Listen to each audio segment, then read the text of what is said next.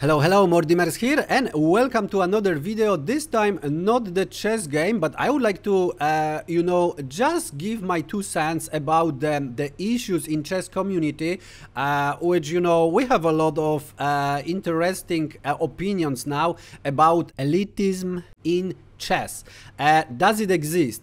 I would like to tell you my story, my opinion, and it's quite frankly different than others, maybe because I didn't experience it on myself, and I'm not saying now it doesn't exist, just maybe I just didn't experience. Okay, so in my opinion, it's everything about the interaction between people in general, not only in the chess community. Okay, because when you approach the people, normally when you approach the people on the street, and you have to, approach them somehow, talk to them, and if you are interesting, maybe they will want to talk with you or maybe not. And what do you think about them? Because most people will just not want to talk with you because you are a stranger, and that's the first thing. So the first thing, have you ever approached them, saying, yeah, like, okay, grandmasters, international masters, or other people don't want to interact with lower ranked players, or maybe, candidates or FIDE masters even more, because they think like, wow, they are so strong, so they don't want to interact. But actually, have you ever tried to approach them? This is the first thing. Or you just make, imagination that they will not talk with me. And I will tell you the story about that just in a while.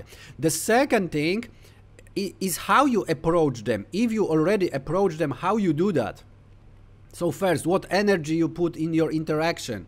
If you come and, hello, what's your name? That's maybe they're not gonna be interested in talking with you because you are a boring person. Or maybe they will, because they are introverts, you are introvert, you are shy, they are shy, and you can, create the bonds and have friends for life. But that's another story.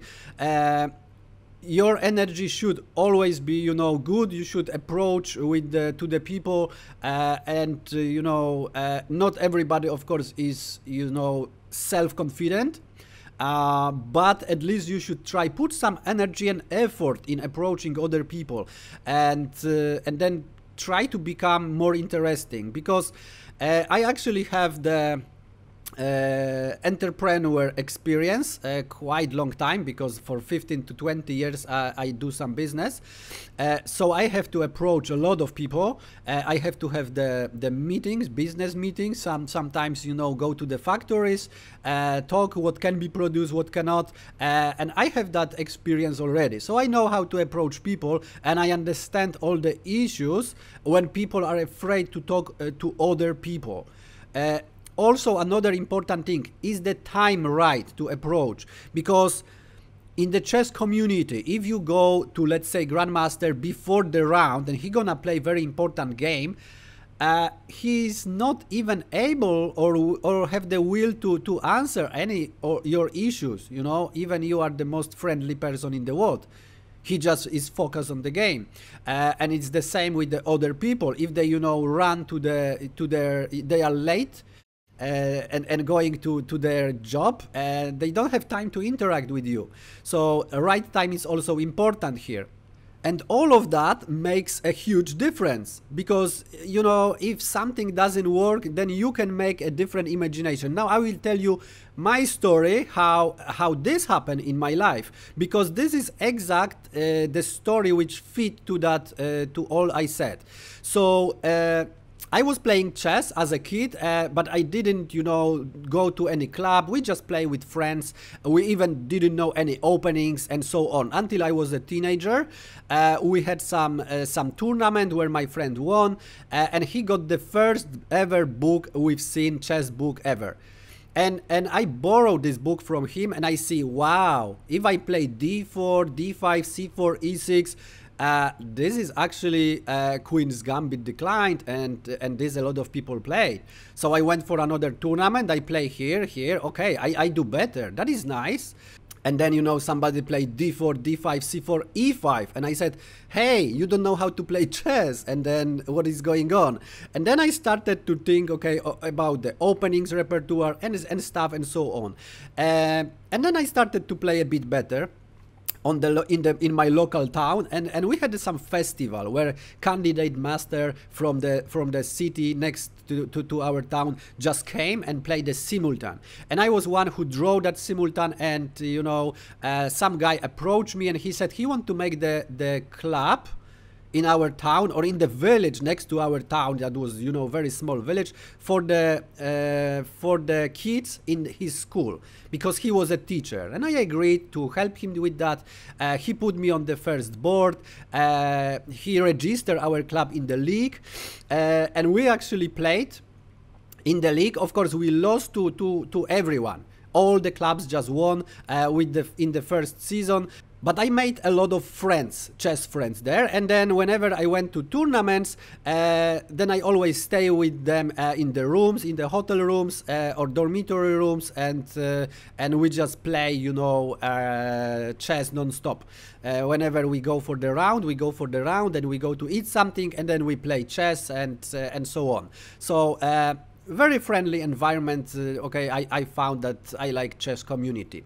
And then one of the tournaments which came, there were a lot of, you know, elite players, let's say grandmasters, international masters. They were elite for me. I had no category at all, and I see so beautiful girl and her ranking is 2100, and I think like, no, I cannot even. I like to talk with the girls, but I couldn't approach them because her ranking is 2100 and I don't have even ranking, so she will not even talk with me.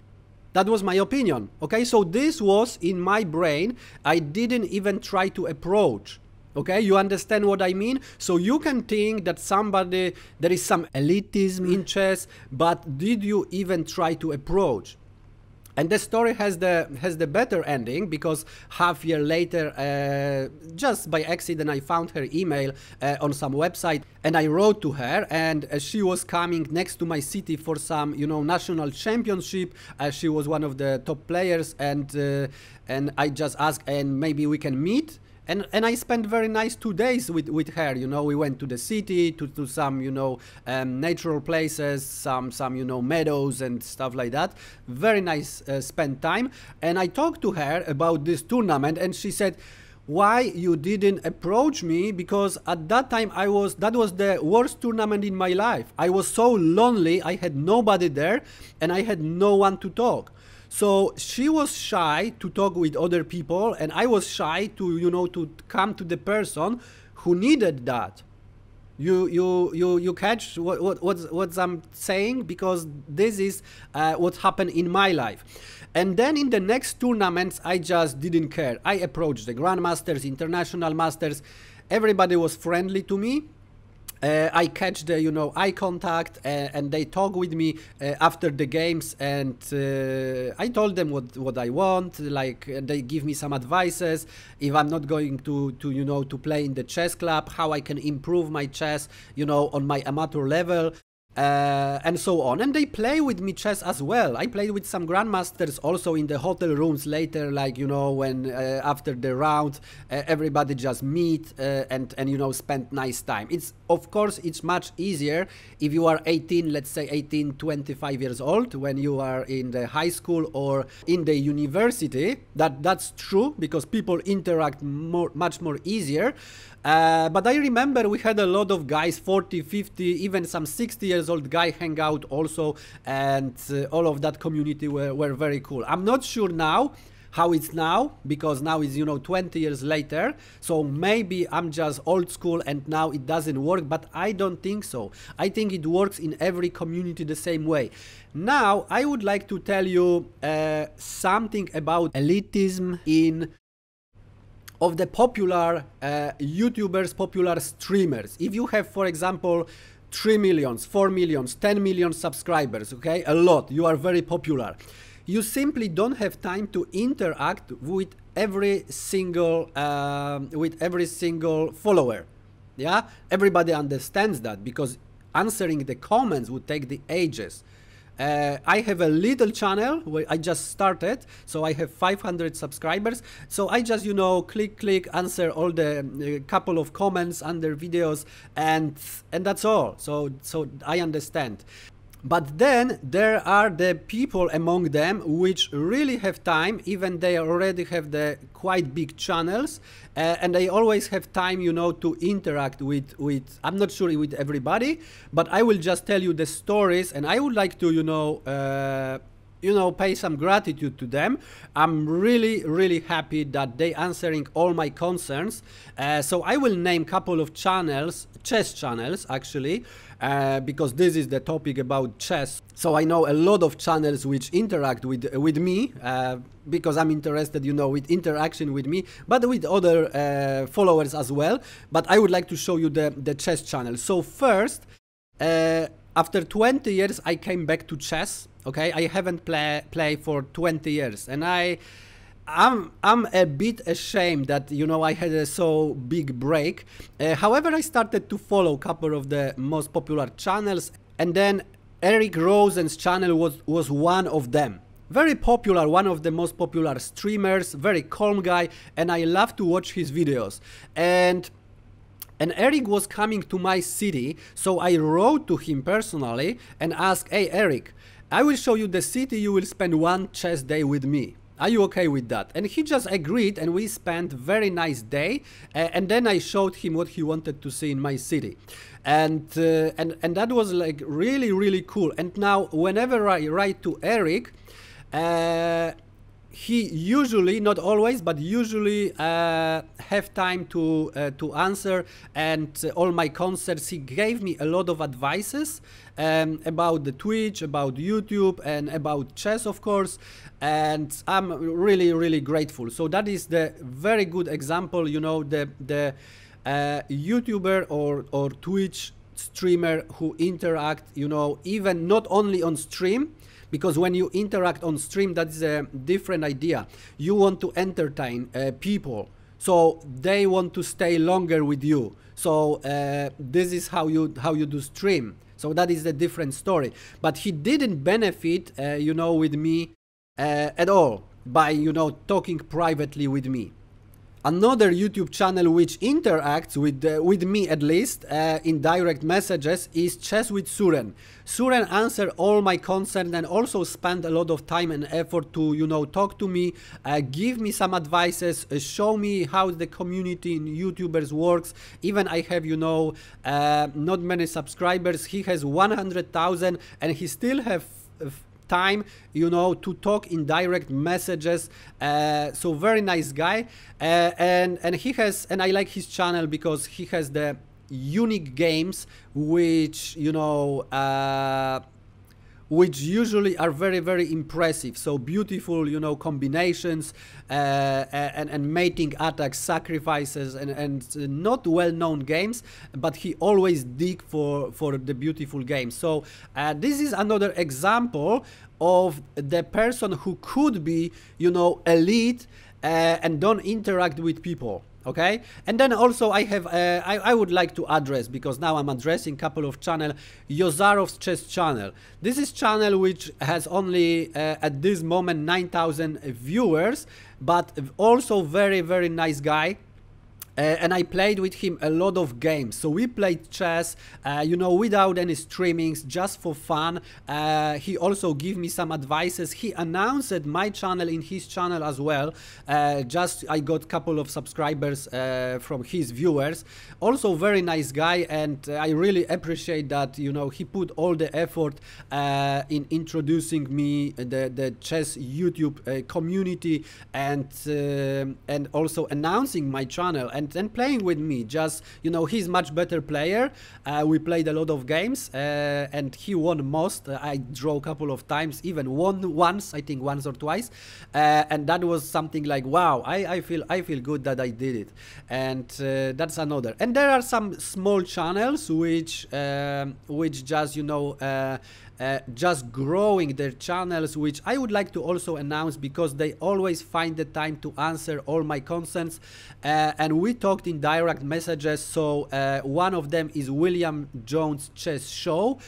He has very awesome commentary content, and he always write the comments on my channel, and very detailed comments about what happened in that game. It's like example of the person who really enjoy all the lines and finding all the beautiful moves. So this is one. He has a very small channel like me, but I really entertain his content, so I also recommend that. And another small channel with a couple of followers is the Chess Giant. Also very professional approach to chess. A lot of interesting puzzles and interesting games. He doesn't show all the games commentary, but he showed the crucial moments and show how to win that and what is the idea behind. Sometimes he also show some unique opening ideas. So also I really entertain his content. And there are a couple of other channels which they started to be not very popular, but after a couple of thousand viewers they just stopped making the content as it was too tough, and then they just subscribed to my channel and just for support. They wrote just, I'm subscribing you for the support. So very, very nice. And I have to say that that's all.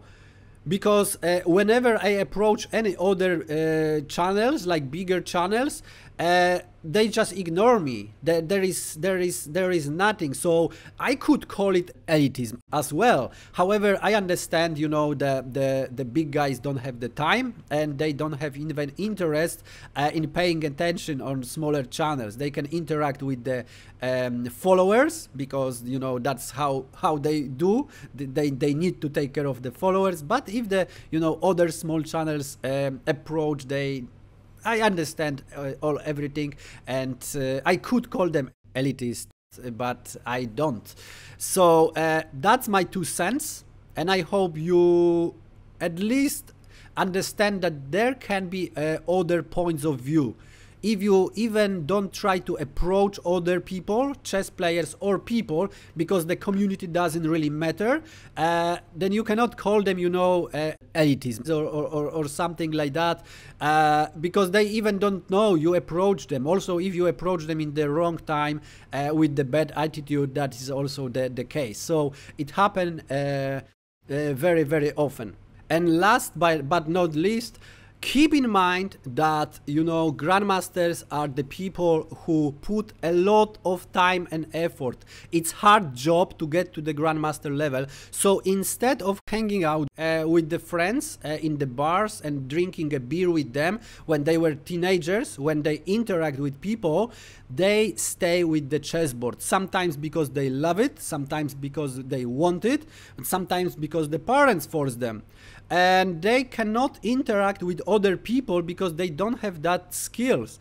Often they are just introverts, and if you approach them, they are shy to talk, and they not approach other people because they are shy to talk. So this is also the issue, that some chess players just would love to talk with others, but they don't have a chance. They just don't approach each other. So keep in mind that this also can be a case. And I hope you like this video, and leave the comment, because I'm very, very interested if the elitism exists or not, or maybe there are some assholes who don't care about the other people and stay in their bubble of elite friends. Or maybe it's just our imaginations in many cases. So just keep in mind, and thanks for watching, and see you in the next one.